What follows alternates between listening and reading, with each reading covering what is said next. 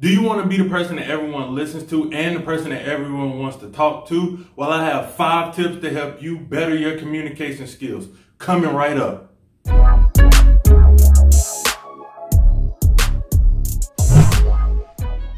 What's up, guys? I'm Jamaal, salesman / entrepreneur, and I've been building rapport and crafting techniques for several years and training individuals on how to build rapport. And this channel is all about helping you master communication and crush conversations on a daily basis. So what is communication? Communication is just an exchangement of ideas or news, but in order to be a great communicator, you have to be engaging, informative, and direct. People want to leave a conversation knowing that you added value to them and you was well worth listening to. And I had to learn that the hard way, let me tell you. So well before becoming a salesperson and becoming a YouTuber, I was the guy, or should I say kid, that nobody wanted to listen to. When I told stories, they were boring. When I told jokes, they didn't hit. And everything that I did communication-wise was terrible. So what I used to do is spend a lot of time on my cell phone or behind the computer screen. And that was the best form of communication for me.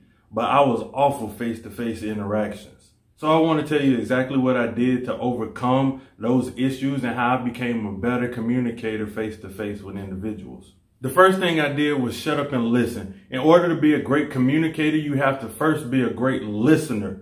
I have a good buddy who says you have 2 ears and 1 mouth for a reason. You need to listen twice as much as you talk, period. When you're listening to other people, you can respond appropriately to what they're saying and you can be more engaged into that conversation. If you listen to great communicators, you can learn from them. You can learn how to engage other people. You can learn how to tell stories. You can learn more communication skills from them, period.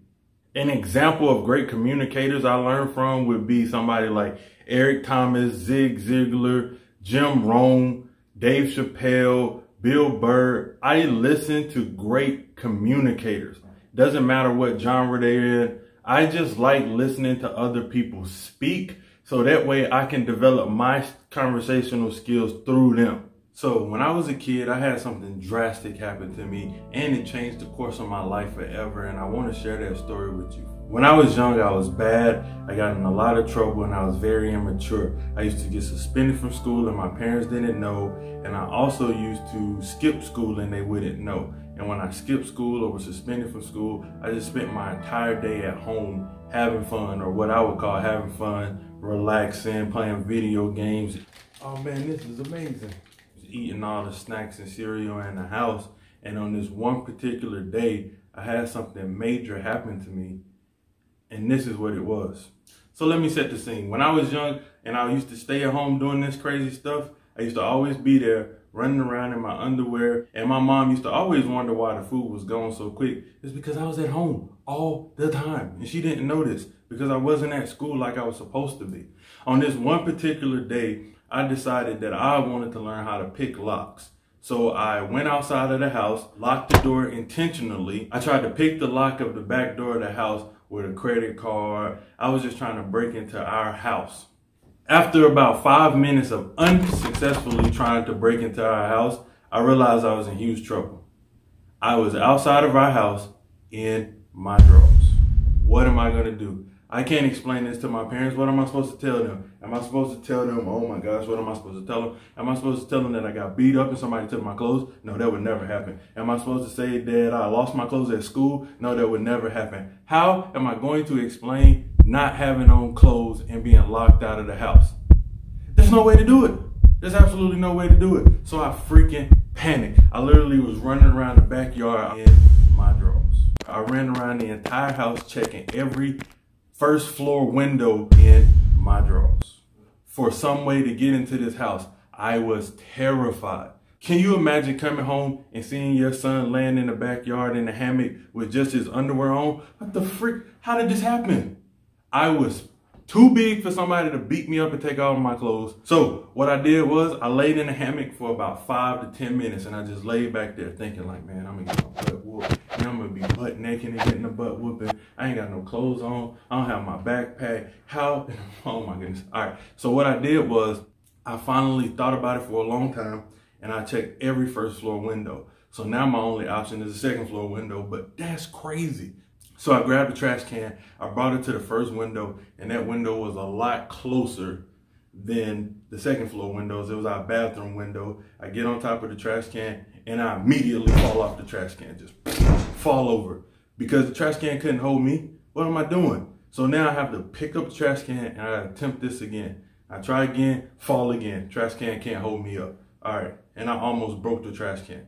So I don't want to have to explain why I'm in my underwear. I don't have my backpack, I don't have my clothes, and they got a broken trash can. So I put the trash can down and I had to climb into almost a second floor window butt naked or in my underwear.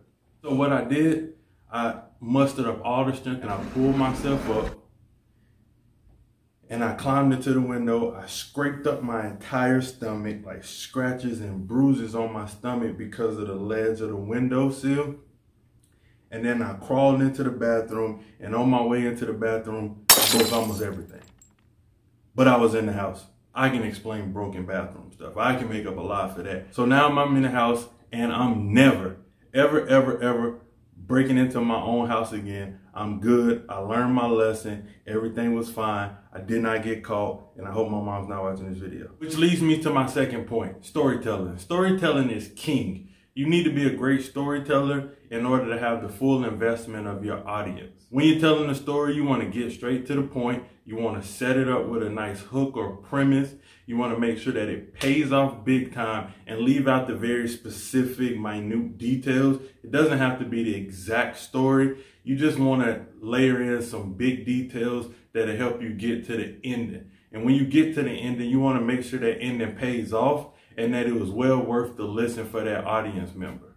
Okay, before we go any further, comment down below and let me know if that story was a good story, boring story, I totally lost you in the story. If you're getting any kind of value from this video, make sure you subscribe, you hit the like button, and also comment as well. The next thing is vocal projection. I had to pay very close attention to my voice because I had a tendency to be very monotone, which means I kept my voice at the same rate no matter what I was doing, and I had to improve over that over the course of several years. When I say vocal projection, I mean your highs and your lows. You want to make sure if you're excited about something, your voice goes up, and if you're sad about something, you bring your voice down. You want to use that because vocal projection allows you to invoke emotions, and it allows your audience member to know exactly what direction you're going in. When you're telling your stories or what conversation you're having, you're able to convey appropriately your message. Eye contact is very important when you're having a conversation. People get distracted when you're distracted. If I start looking over here, y'all gonna wonder, what in the world is over there? If I look over there, you're distracted, I'm distracted, everybody's distracted when you're looking around. So what you wanna do is make sure that you keep your eyes focused on that individual so they know that you're attentive and into the conversation that you're having. Or if you're speaking to a large audience, you want to make eye contact with very specific individuals so that way they know that they have your full attention and that you're engaged in the information that you're telling them or what they're telling you.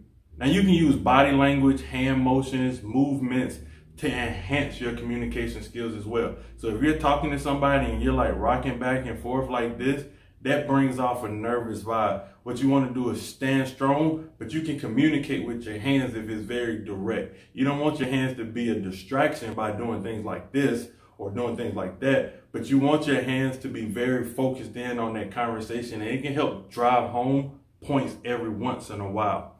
Any hand movement that you're doing is enhancing your storytelling as opposed to distracting from your storytelling. You don't want that to happen. So those are 5 tips plus a little extra to help you have better communication skills. If you found this useful, again, hit the subscribe button. Thank you for watching it all the way through. You have a good day. See you later.